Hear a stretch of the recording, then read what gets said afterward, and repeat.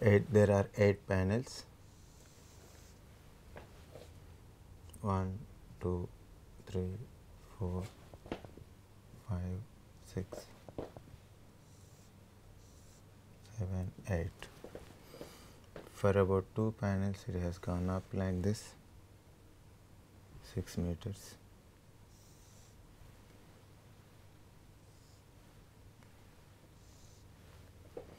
Here also for about 2 panels.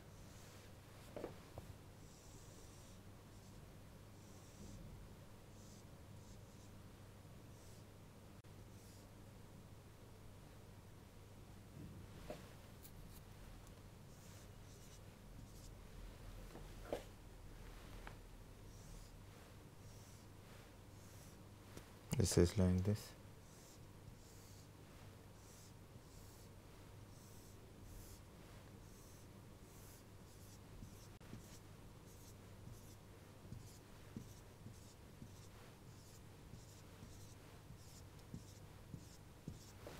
This is our truss. This here L0, L1, L2, L3, L4, L5, L6, L7, L8. Then here M1, M2, M3, M5, M6, M7. This is U2, U3, U4, U5, U6.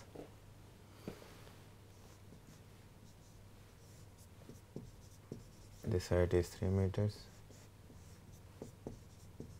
3 meters. Total is 6 meters. We want FM2 U3. M2 U3. You will cut it by 1 1. First you have to see from equilibrium of joint M2.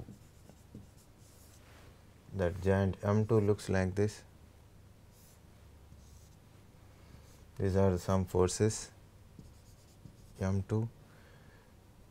If you take one force, say FM2 U3, and this has to be opposite to that FM2 L3. Theta, theta. From sigma x is equal to 0, FM2 U3 must be equal to FM2 L3. First, having confirmed that they have to be equal, now you can keep the load somewhere here 1, we can look right side.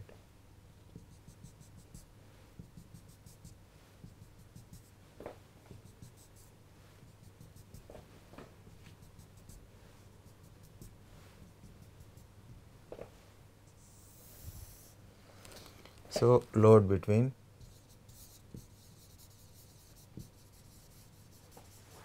L0 and L2. We can take equilibrium of RHS of 1 1, apply sigma y is equal to 0.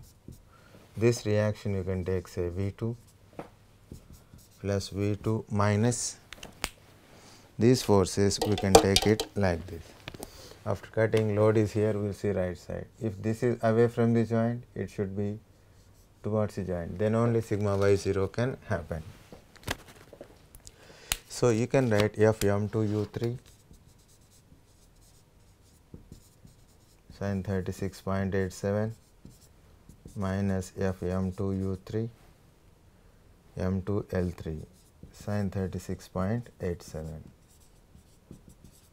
This value is 0.6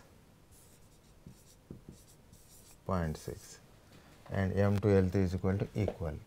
So, FM2 U3 is equal to V2 by 1.2. You will get tensile force. M2 U3 is tensile. Arrow mark is away from the joint. Away from the joint means you will have to draw above reference line. V2 by 1.2 is nothing but 1 by 1.2. And for 8 panels it is so much. 2 panels how much? Plus should be there here. 2 by 8 panels into 1 by 1.2. You will get 0.08. So correct option is A.